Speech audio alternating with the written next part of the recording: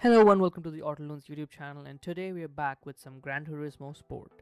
Since the new GT game got announced for the new PS5, updates for this game have been a bit sparse, but there was a new one a couple of weeks ago with the latest car that has been generating a lot of buzz on the internet, the Toyota GR Yaris. Lo and behold, it's on our screen right now, but I think we should just head over to Brand Central to check it out.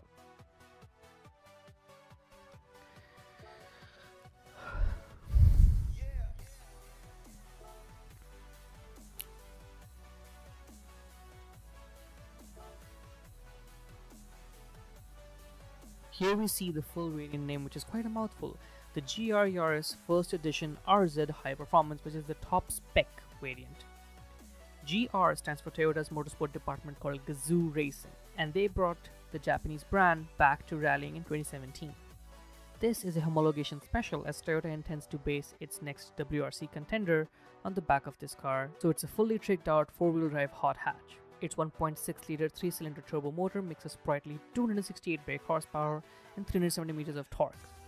The GR Yaris comes with a 6-speed manual shifter and can vary its power distribution between front and rear axles. You can have full race mode with 50-50 or a slide-happy 70-30 setting as well. You can't cycle through a car's driving modes in the game, so I imagine it's going to be set to max attack as default. The GR Yaris shares very little with the standard Yaris hatch that it is based on. Got a much wider stance with large wheel arches, a different roofline, and a chunky rear end.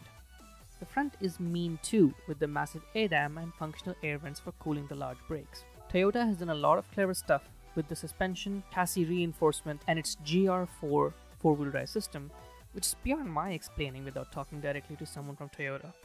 I can share from the PR that it has a limited slip differential for both front and rear axles, which is important for its rally-style driving experience. The inside is quite simple, with some analog dials, a practical touchscreen infotainment system, and it's even got seats in the back for a school run.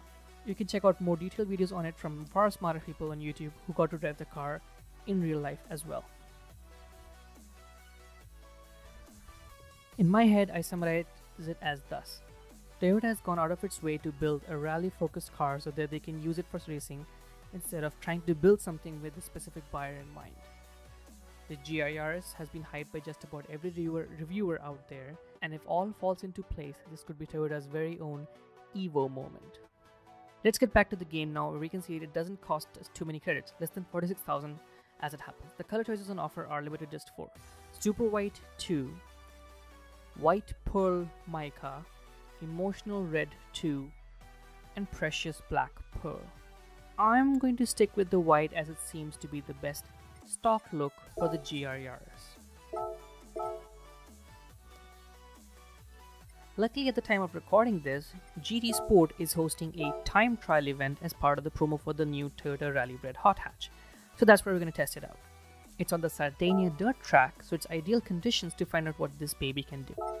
Disclaimer, in case you're new to this channel, I'm not good at this game, and I only use a controller, so don't expect particularly fast times or high standard of driving. I do enjoy this game a lot, and that's why I like doing these videos. That's enough chit chat, let's get into it.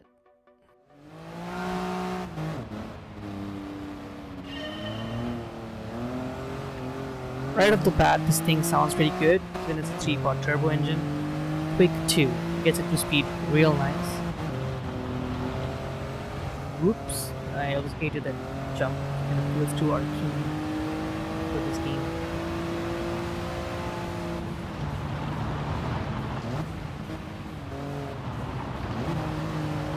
Still getting a hang of the car and the gearing. It's quite nice, and the shorter dimensions make it easier to change direction.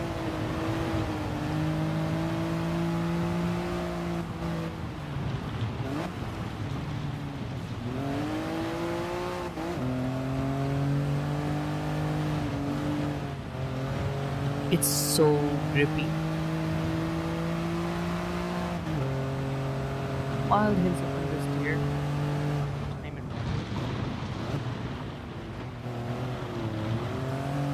Solid brakes. Solid brakes.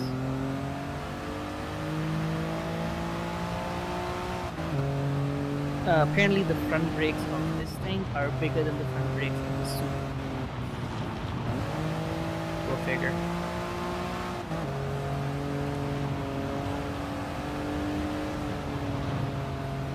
I'm gonna be cautious through here. I remember that it's quite tight ahead.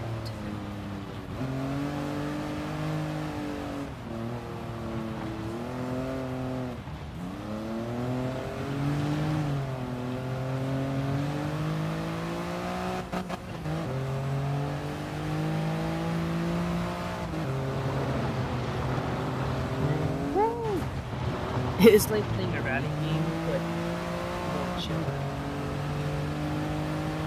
Tell you what, let's try this again, but in the cockpit view.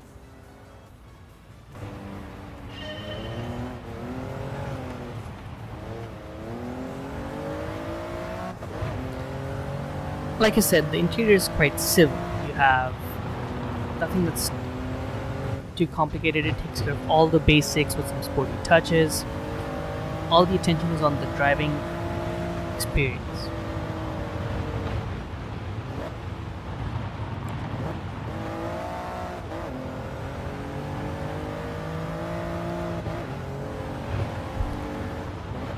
You can see the avatar taking his hand off the wheels to change gears manually.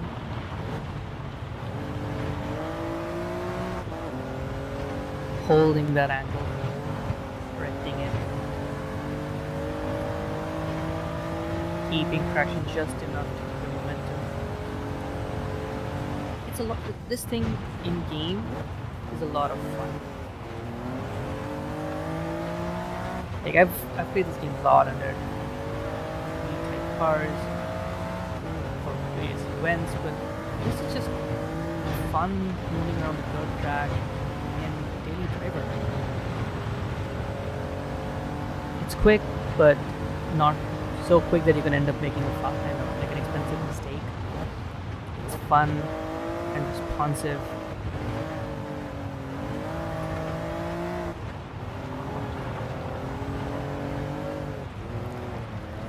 Even the people who got to review this car, especially the UK reviewers who I follow closely, they talk about how the throttle always has a sense of urgency, like it wants to go, go, go.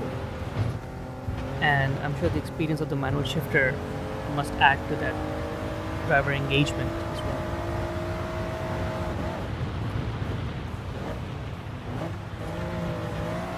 Okay, so these are definitely not the quickest laps around this track, but I am enjoying it a lot. Like, it requires enough focus that I'm trying to keep it on track, I'm facing the right way, but it's not making me super anxious. That 50-50 power distribution really helps you keep your foot down while making your way through wider corners like this without like, just losing the rear end. Traction control is off. Of course it would be.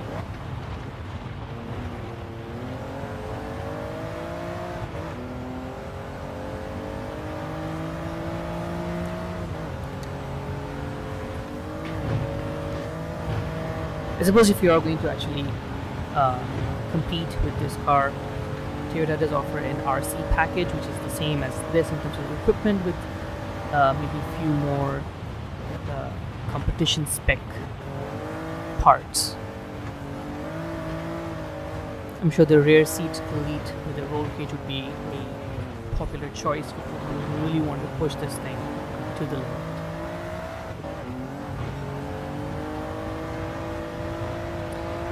Here's the big bump, and it's gonna look very toonish. Yep. It's not a bad lap. So before we try this car on the tarmac track, let's just see a replay of one of my quicker laps around the Sardinia dirt track.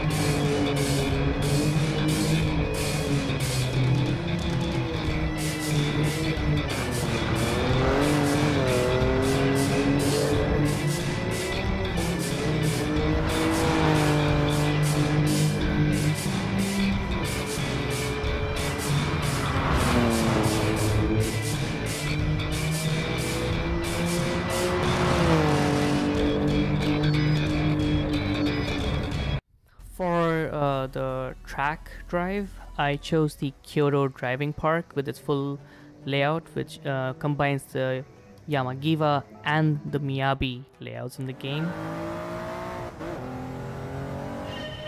So it's a nice technical track, a lot of different types of corners, good straights.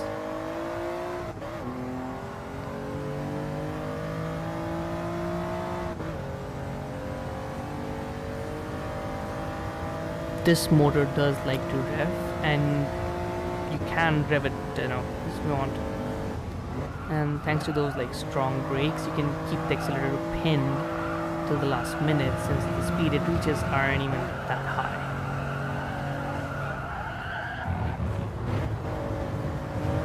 You do have to be careful of the timing.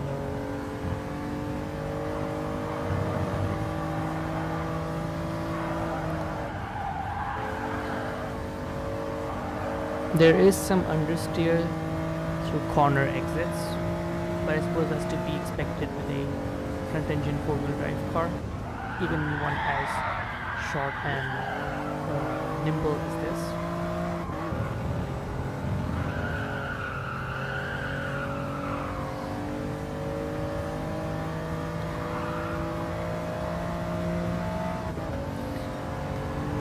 This is where I made a mistake, because I forgot the braking point for this corner is. Yeah, so big brakes or not, you gotta remember where to stop. Let's try another lap, this time from the outside view.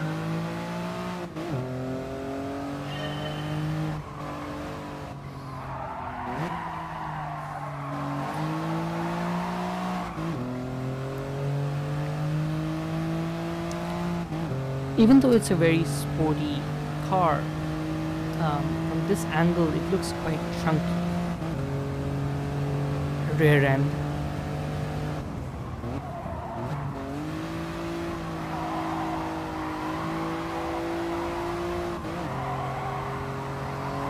But it's so planted.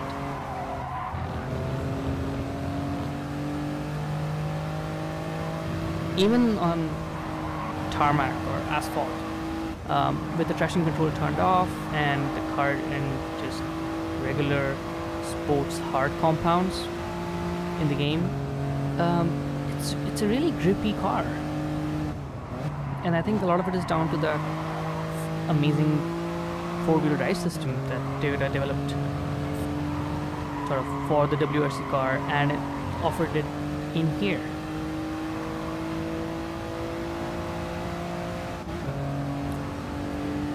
Braking well in advance this time. Still getting a bit too late with the brakes, not taking into account for the extra gravity down the straight.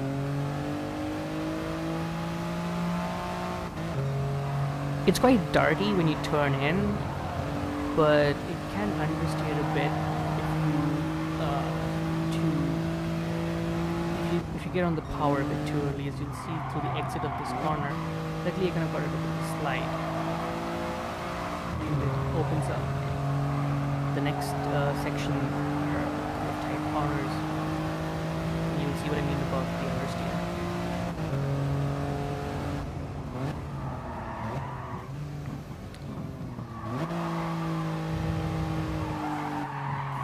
There it is.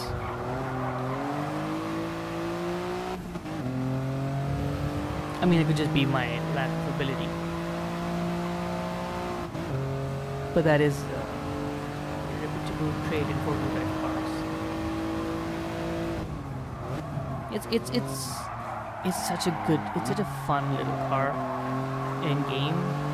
From all the reviews I've seen from people I watch, not necessarily journalistic outfits, owners and reviewers. And everybody's quite excited with what the Yaris has to offer. Let's watch a full replay of this fast lap without me talking over it.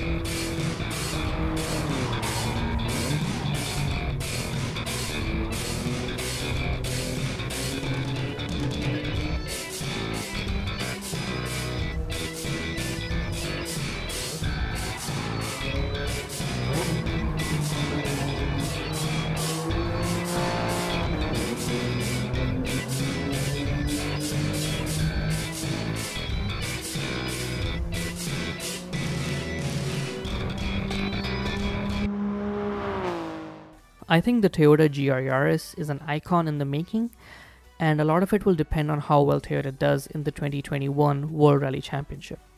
Yes, it was developed by GR and Tommy Mäkinen, and this pairing has already got serious rally results. Manufacturer champions in 2018, driver's title in 2019 and 2020, and runners-up in the manufacturer's title for 2020. The 2021 Yaris has a lot to live up to, the rally version, but for this peppy little road car, it has already found a cozy spot in the world of petrol heads. Small, usable, quick, and with racing heritage, the GR Yaris is a highly desirable hot hatch. Thanks for watching this episode of GT Sport Reviews. Leave a like if you enjoyed the video. Let me know in the comments if there's a particular car you'd like me to review from the game, and don't forget to subscribe to the Autoloons channel for more content. If you want more up-to-date car stuff along with some F1 coverage, check out the Autoloons blog, which is linked in the description below. See you guys next time. Ciao.